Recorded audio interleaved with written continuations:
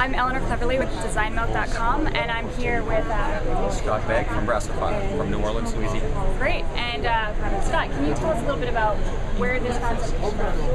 I was building my own home in a very windy place on a beach in South Africa, and the soot kept blowing back in the house, and I kept experimenting with other things that I could burn that wouldn't give off ashes, and I tried gasoline and kerosene with disastrous results.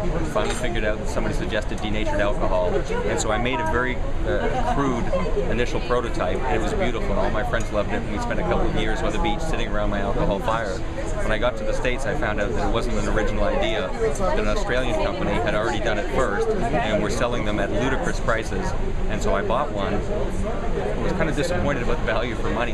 This could be done better, and so we really spent a lot of time working on engineering a new mousetrap, a better mousetrap. We've got the burner with a completely different approach to construction, and we also figured out how to mass fabricate them at a much more affordable price point. So we launched the product 7 months ago at Dwell magazine, and a terrific result there. This is our first time in New York. New York's a very important market for us. Obviously, so many apartments don't have fireplaces, so many lofts that would be great with standalone fire features, and a lot of older homes and apartments that you can put the smaller tabletop units into an old fireplace where the chimney doesn't work any longer. Great. So how did you settle on this aesthetic? It's both really approachable but also modern. And what is this? I think it's probably years of reading Wallpaper magazine and Dwell magazine back to back, and being influenced by both of those sort of editorial viewpoints.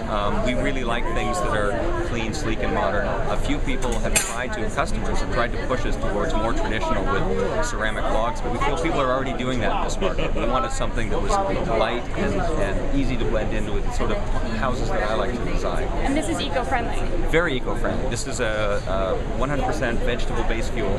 It's alcohol with a tiny extract of a bitter plant, which makes it undrinkable, which is important.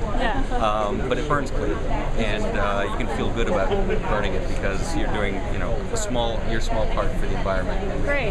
And we've just launched a new product here that we're really excited about. This is what's getting all the reaction at the show.